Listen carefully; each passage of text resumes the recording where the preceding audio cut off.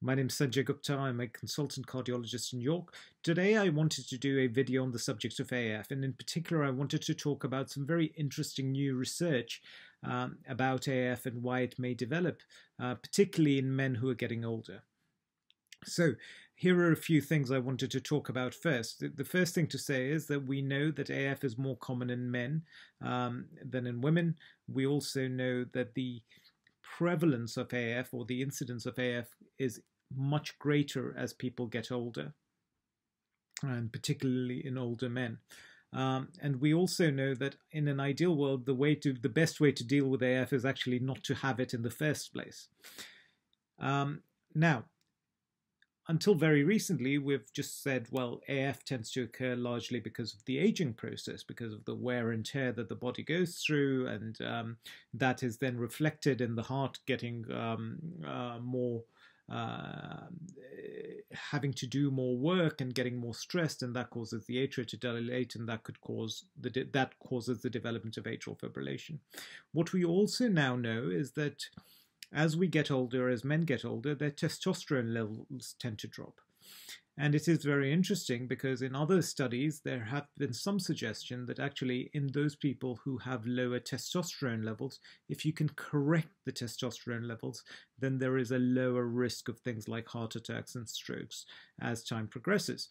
So the question then arose as to whether is AF because of aging, just because of the aging process, or could there be a link with diminishing testosterone levels as we get older?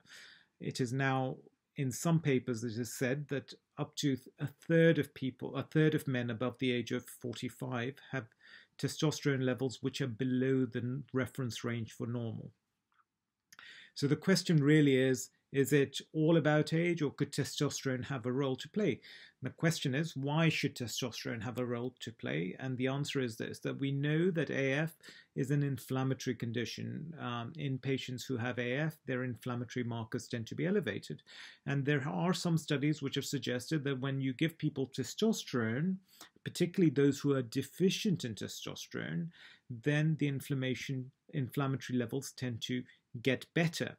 So in particular, things like CRP, interleukin levels, interleukin-6, tumor necrosis factor alpha levels tend to fall with testosterone. So testosterone may have an anti-inflammatory effect.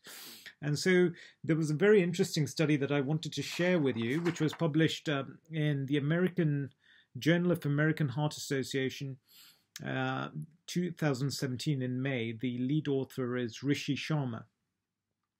And what these guys did was they took a bunch of patients who were obviously all men and who had been found to be deficient in testosterone several years ago.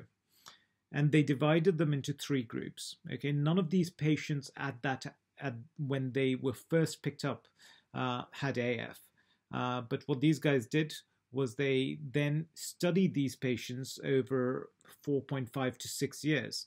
And they broke them down into three groups. The first group consisted of people who were deficient in testosterone, in whom the testosterone levels were normalized by giving them testosterone replacement. The second group was those people who were deficient in testosterone, were receiving some testosterone, but the testosterone levels had not been normalized. And the third group was a group of patients who had low testosterone levels, but had no replacement. And what they did was they wanted to study how many of these patients in each group had developed AF during the follow-up period.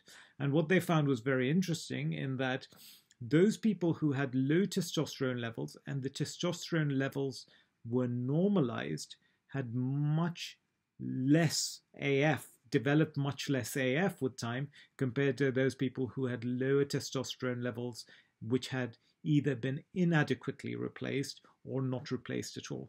So this is interesting because, again, it points towards another mechanism by which possibly AF could develop. And it's particularly interesting because if these findings are confirmed in bigger studies, then there may be scope then for looking aggressively at patients above the age of 45 and checking their testosterone levels and ensuring that their testosterone levels are corrected. So basically, the point of doing this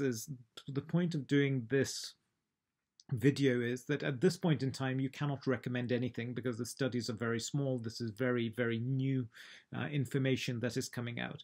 But if you are above the age of 45, then there is actually no harm in going and having your testosterone levels checked through a blood test, because it'll give you a clue. And if indeed your testosterone levels are low, then regardless of whether it's for the AF or whatever, it's probably a good idea to get that replaced, because it may benefit you in lots of different ways. Certainly, we know that lower testosterone levels cause sleep disturbance, and that means that if you can correct the testosterone, maybe sleep improves, energy levels improve, etc. So I think my point is that watch this space. It's certainly very exciting, and in the interim, whilst we're waiting for the data to accrue, whilst we're waiting for bigger studies, it may be worth just becoming conscious of your testosterone levels if you're a man above the age of 45. I'm always so incredibly grateful to all of you for the love you give me, for the wonderful comments. I am desperate to try and get this channel moving. I'm desperate that it becomes better known in developing countries where people may not have access to good healthcare. So one thing I'd be really grateful for that you could potentially do for me is to consider sharing the link or sharing the videos, because that will just increase footfall to my channel, and that would just make me feel so good. Please consider commenting, liking, subscribing, and that also is just wonderful for me. If you get a chance, please come and visit my website, www.yourcardiology.co.uk, and also my Facebook page, Your Cardiology One. I'm also on Twitter as Your Cardiology.